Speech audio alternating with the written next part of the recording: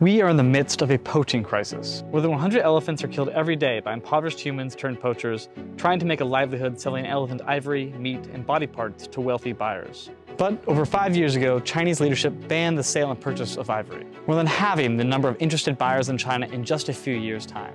How does China's stance on ivory continue to affect consumption and conservation? Hi, I'm Kyle Obermann, nature contributor for the China Current, showing China's wild side. It's extremely rare to find ivory illegally for sale now in China, and according to the World Wildlife Fund, most of those who buy it illegally do so for artistic and gifting purposes.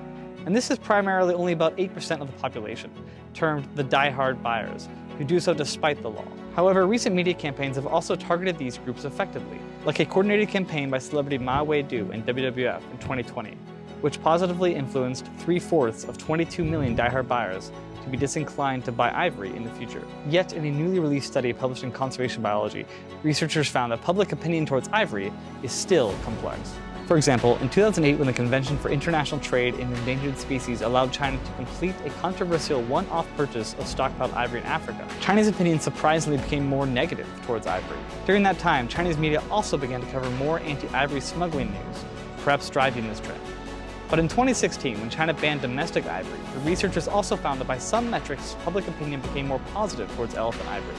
They believe that this is because the ban unintentionally drew more attention to ivory's perceived artistic and cultural value, driving interest and demand. While overall the fact still remains that ivory consumption in China is drastically less than it used to be thanks to bans, media campaigns, and customs controls, this new research points to the complexity of affecting behavior change for conservation. And while efforts continue in Africa on the ground to prevent poaching, it's important to remember that poachers are often only motivated by an external source of demand. In order to reduce this demand, conservation groups, government, and the media will need to work closer together to positively drive change within the complex environment of public opinion and avoid any unintended outcomes.